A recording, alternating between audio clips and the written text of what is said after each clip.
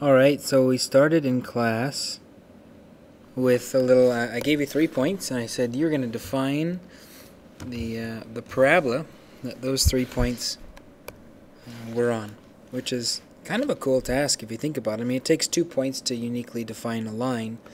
It takes 3 points to uniquely define a parabola, right? So those 3 points were those listed right there.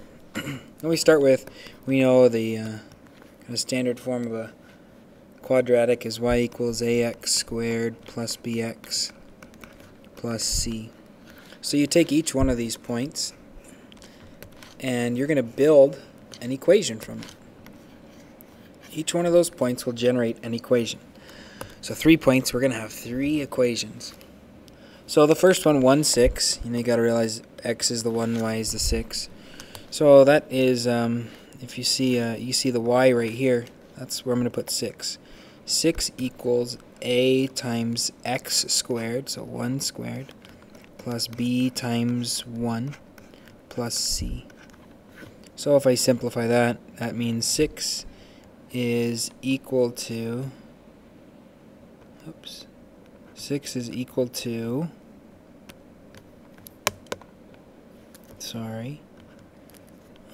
a plus b plus c. So that's one equation. Okay, I'm going to need that. I'm going to use that later. Another one, I'm going to use the blue point.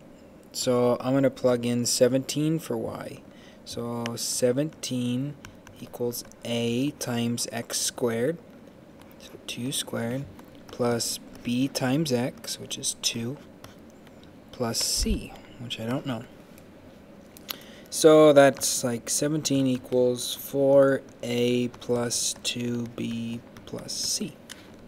So that blue point generates this equation.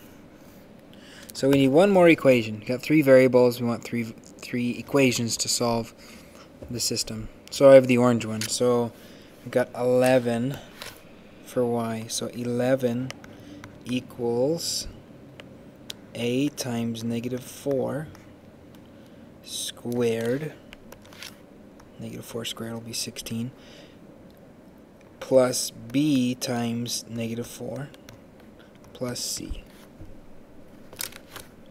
I clean that up a little and I get 11 equals 16a minus 4b plus c. So that's my third equation. So you got the yellow, the blue, and the orange equation. So now, I mean, all that work I've done, I can kind of, I'm going to clean this thing up, and I'm going to go down a page, and I'm just going to write those 3 equations. So 6 equals a plus b plus c. 6 equals a plus b plus c. 17 equals 4a plus 2b plus c, and 11 equals 16a minus 4b plus c. Alright, now we're going to solve this thing by hand, and we're going to use substitution. Later in the unit, we're going to get to a point where I show you how to use technology to find the solution. So like, there'll be a process you go through with your calculator, and I don't know, I'd say within, you'll probably inputting the data into your calculator will take 30 seconds, and then generating the answer with your calculator will take all but 5 seconds. So technology is definitely going to help us here, but I'm going to show you what it looks like to solve this system by hand using substitution. So if I consider the first equation, you know, if 6 is a plus b plus c, I don't think you'd have any issues with me telling you that, well, that also means that c is equal to 6 minus a minus b. So that doesn't seem very significant. If 6 is a plus b plus c, then c is 6 minus a minus b. So I'm going to consider that first equation kind of used, and I'm going to take c in the second equation, and I'm going to plug in 6 minus a minus b. So we'll do some work there. So let's come down here. So 17 equals 4a plus 2b plus C? Well, C is 6 minus A minus B. Alright, so you're like, wow, this looks more complicated. That's okay. We do have maybe the equation looks longer, but we only have A's and B's in it at least now. So if you simplify that,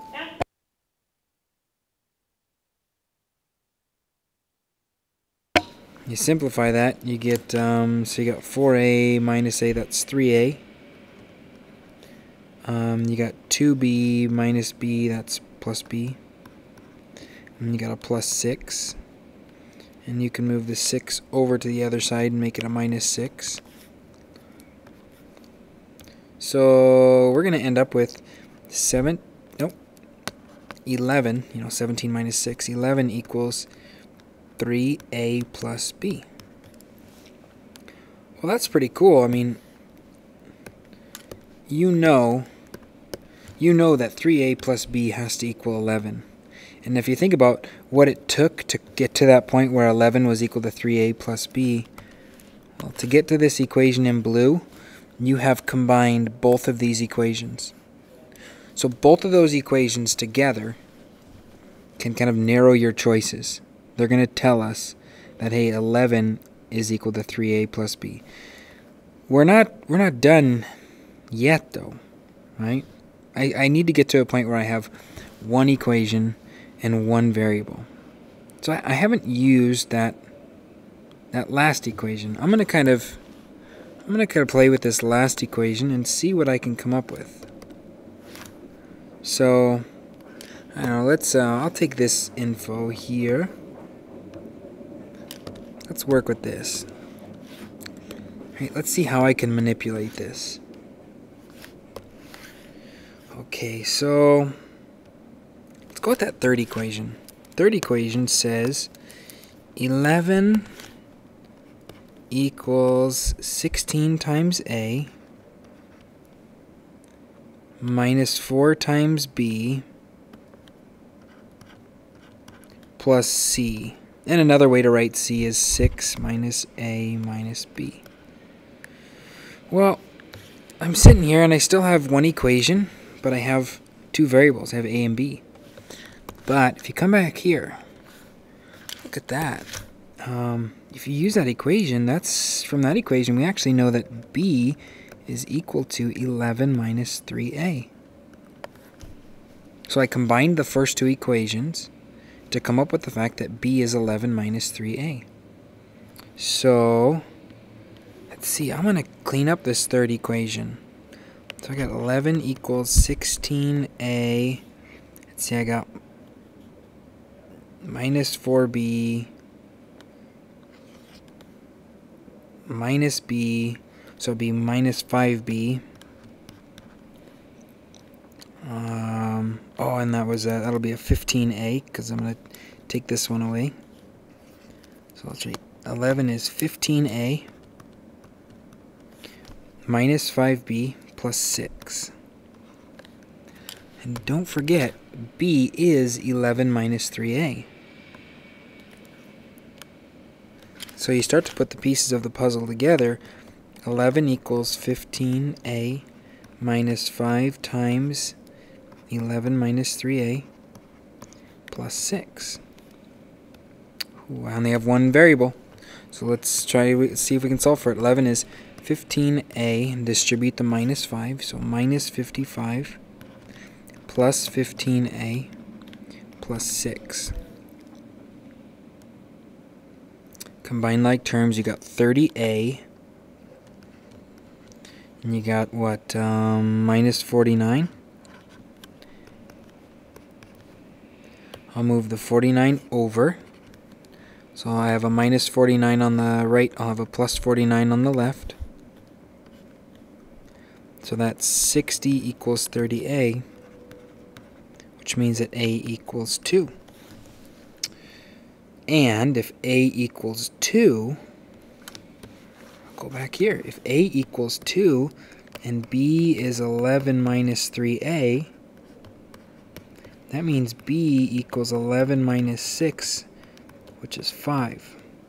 So I know A and B. A is 2, B is 5. Now I'm going to scroll back through my work and I'm going to see is there any equation that I have, like if I know A and B, I can find C? Yes. It's right here. It's got the yellow in it. It's right here in yellow.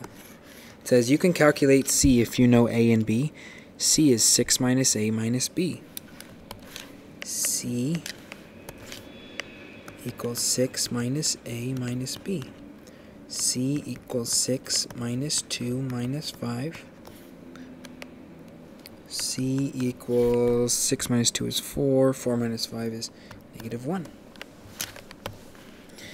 Now, so we have A, B, and C. Now we kind of got to check our answer, though. So the general form of a standard form of a parabola, y equals ax squared plus bx plus 5x plus c. So my hope is if I graph this parabola right here, those 3 points better be on it. They better be on it.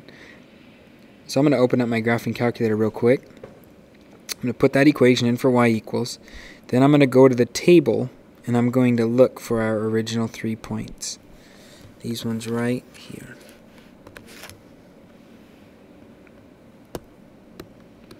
Okay, so let's open up the calculator.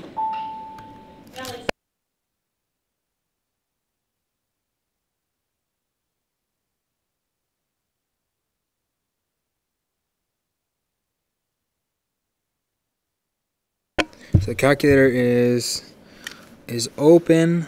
I need a new equation. I think that's this button.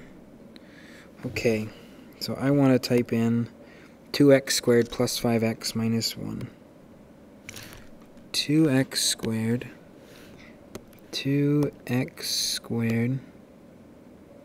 plus 5x minus 1. So I've got a picture of what the graph looks like. Oops.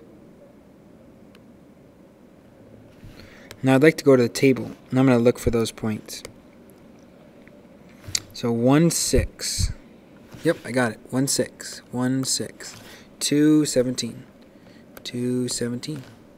And negative 4, 11. Negative 4, 11. So I successfully came up with the equation of the quadratic, or the parabola, that contained these 3 points. So maybe you can kind of think about, why does it only take 3 points to uniquely define a parabola? Why don't we need more than that? Or why can't I do it in fewer than 3 points? So those would be things to consider at this point. If you were looking for one more practice problem to bring to class tomorrow, if you wanted to try, one more, I would give you just 3 points and try to come up with the equation of the quadratic that satisfied those 3 points. So I'm going to kind of cheat here. I'm obviously going to start with the answer. So I'm just on my calculator real quick. I'm going to put in the equation of a parabola, and then I'll just grab 3 points off of it. That way I know that you'll get nice numbers for A, B, and C. Because if I just make up 3 points, A, B, and C might be these just nasty numbers. So okay, we're just about ready. I'll look at my table. Okay, I'll give you 2 points. 3 points, sorry. 2, 11, negative 4, 35, and 0, negative 5. Okay. So I would try that, and if you want, you can pause real quick, because in just a second I'm going to write down the answer. Okay, so be warned, I'm going to write the answer here, so if you want to try it on your own, press pause.